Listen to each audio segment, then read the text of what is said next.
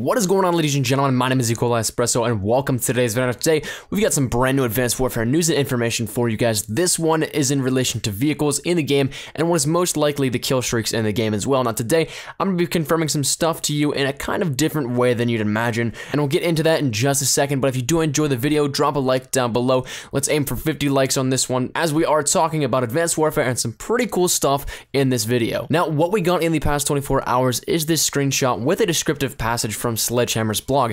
In it, it describes the process of coming up and inventing these new elaborate vehicles in the game and the setting for the 2050 era. So the main bulk of this blog post was just detailing the research process and such, going into the creative process of making all of these different vehicles, in which Sledgehammer said they created hundreds of drawings of trucks, buses, military vehicles, and other construction vehicles. So there is obviously a lot of focus on our ways to get around in the game. But what else was attached to the blog post was a more precise look at one of the vehicles that helped catapult the design. That was this beast of an aircraft, the RAZERBACK VTOL. Now, if you've been with my channel for a little bit now, you'll have noticed that we've talked about this vehicle before, but here's where it gets a little bit different in the news that I'm going to be reporting to you guys today. I'm guaranteeing you, if you're subs to anyone on YouTube that is covering Advanced Warfare, they'll jump on and say this is the VTOL warship and say that we're going to see this specific aircraft in the kill streaks of Advanced Warfare. Now, if you do hear that, you'll hear it first that they're absolutely wrong. This aircraft featured on the Sledgehammer blog is not the warship. Why? Because VTOL is just an acronym for vertical takeoff and landing.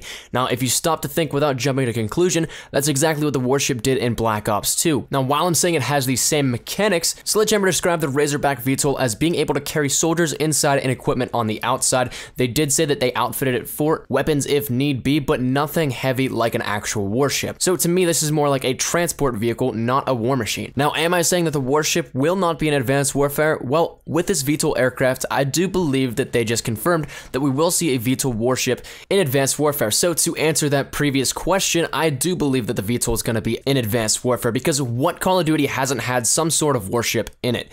With VTOL just being the type of aircraft it is, I can guarantee that we'll see a VTOL warship. So while it's still not confirmed, I can tell you that from what this looks like, because we got a VTOL aircraft confirmed to us, I can almost guarantee that we will have a VTOL warship, whether under that name or not. Let me know what you guys think down in the comment section down below. Do you guys think we're going to be seeing a VTOL warship in Advanced Warfare, or do you totally disagree with me here and say that this RAZERBACK is in fact the VTOL warship? I'm open to any thoughts that you may have.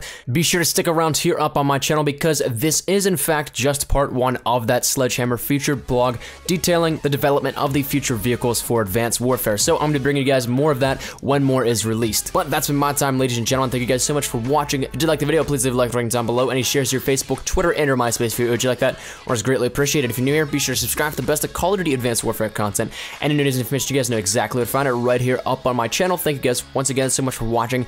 My name is Espresso. As always, if you guys are having a great day, I shall see you guys tomorrow. Take care and peace.